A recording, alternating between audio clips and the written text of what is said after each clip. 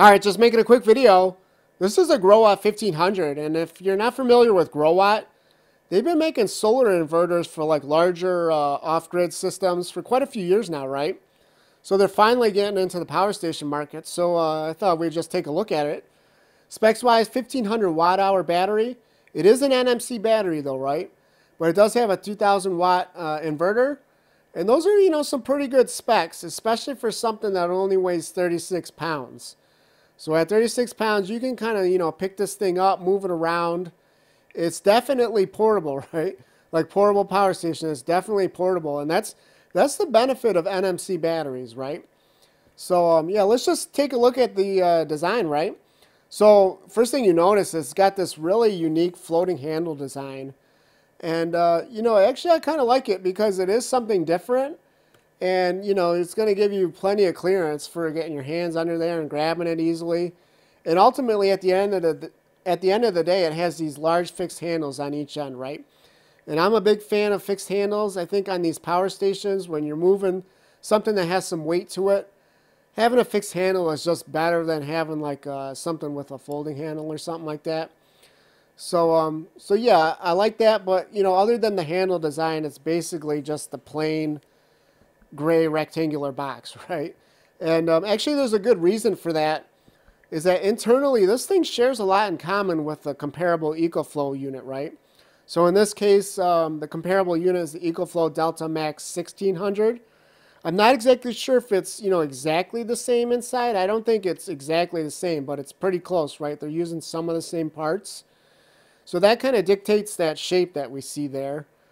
Another thing that I notice is that, unfortunately, they only have these two switches, right? So there's one for AC, one for DC. And, this DC switch turns on the USB, the 12 volt, and the wireless charger, right? So that's a bit unfortunate. I like to see separate switches for all of those functions. And in this case, it would have been really a good idea to have it, because this battery actually has a nominal voltage of around 50 volts. So that's pretty high, right? Remember this 12 volt outlet is actually going to be somewhere around 13 volts. USB is around 5 volts for, the regular ones. And the USB-C, it can go up to 20 volts. And then the wireless charger, I don't even know. Does anyone know? Does anyone know what those run at? Is that 5 volts or what? But anyways, it's a lot less than 50 volts, right? So, if you just wanted to run something like one little thing off of one of these USB ports, you got to have this on, all the USB ports on, and the wireless charger on, right?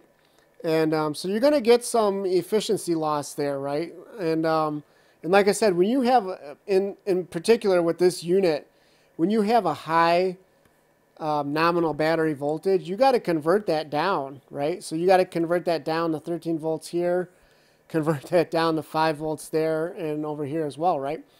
So in this case, it would have been a really good idea just to have like a switch for USB, a switch here, and another switch to turn that wireless charger on. So you're probably going to see less than average efficiency numbers for DC stuff, right? The only benefit is you might actually see higher than normal efficiency numbers for the AC stuff, especially with large loads, right? And I think we do see that if you look at testing results from like the EcoFlow Delta Max units. I think you do kind of see that, right?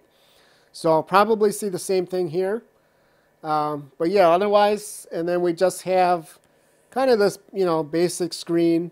It does give you the information you want, right? It does have the percentage, the actual percentage. It has, input, output watts, and time remaining, right? So, and it looks, it looks pretty decent. Like it's just it's a basic screen, but it's not, offensive or anything, and it gets the job done. So let's just move on and see what else they got to talk about. So this is just all of the outlets, and I think, we kind of already talked about a lot of those. The inverter, yep, 2000 watt inverter. So that's pretty good. That basically, anything you can plug into the wall, anything that's 120 volts is going to run off that inverter, right? So, Yep, we like to see that. And it's also got the 4,000 watt surge on it, which I like to see a 2x or a double of the surge. So yeah, that's good. So UPS, less than 20 milliseconds, right?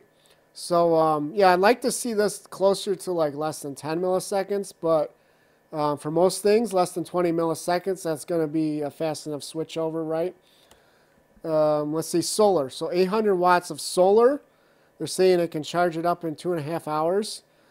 And, you know, something that they don't actually talk about in this listing is the voltage range of this thing, right? Which I really just don't understand, because one of the best things about this unit is that the voltage range for solar is 12 to 100 volts, right? So, and they don't mention that anywhere in this listing, which is just crazy, because that 100 volt max limit is actually very high. Like, I don't think there's any other units that are like directly comparable to this unit that can run up to 100 volts of solar, right? So that just means you're not going to have to use a bunch of parallel adapters and stuff like that to hook up solar panels. And really, it just means you can pretty much hook up any solar panel, anything that you come across, right? You're going to be able to hook it up to this unit. And of course, you know, we expect that from Growatt, right? Because that's kind of been their specialty. But yeah, just like crazy that they didn't add that to this listing. So let's just keep moving. 80% in 1 hour. This is charging from the wall. That's kind of typical nowadays. Is, you know, what we see is like a fast charge option from the wall, and then the app, right? So, and what's nice about this app is, yeah, Bluetooth or Wi-Fi, right? So not just Wi-Fi. So you don't always have to, if you don't have Wi-Fi, like you can use Bluetooth, right? You know, some units, the app is only Wi-Fi. So if, you know, if you're not connected to Wi-Fi, then you're SOL basically, right? So yeah, let's just keep going. Okay, just the main picture again. So yeah, let's just scroll down, take a look at what else they got to say here. So as I mentioned, the 36 pounds. So that's definitely going to appeal to a lot of you. As far as everything else we see here, I think we already covered this all. But yeah, again, here's where they mention the solar, right? 800 watts. They don't mention that voltage limit, which I just, you know, I can't believe that. They need to add that, because that's definitely a selling feature of this unit. Let's just move down. So yeah, Growatt talking about, you know, basically just that they're an established company, right? This is not just some new company. They've been making these solar inverters for quite a few years. So yeah, let's just move on. Talking about the specs again. Nothing new here.